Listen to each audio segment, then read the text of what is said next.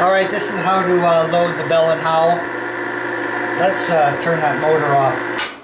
Let's turn that motor off for a second. Okay. So, the film goes on there. The holes on the 8mm tape should be closest to the operator. First thing that goes through is the film is threaded through this pulley system here. You need to create a loop right here. If you can see that, a loop.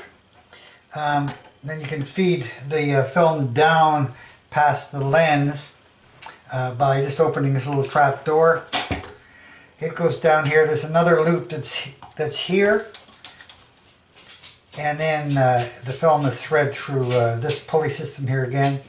Down below here, there's another little pulley that's not mechanical. It's just static, and the film goes along the bottom underneath the lamp housing through another pulley down here and up onto the take-up reel. And I'll show you the film in motion by lifting this switch here. It'll go, first of all, turn the motor on, lift the switch here,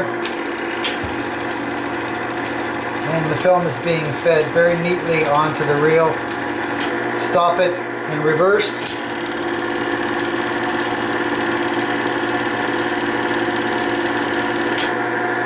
That's good. And if we reverse it, it should go right to the end of the reel.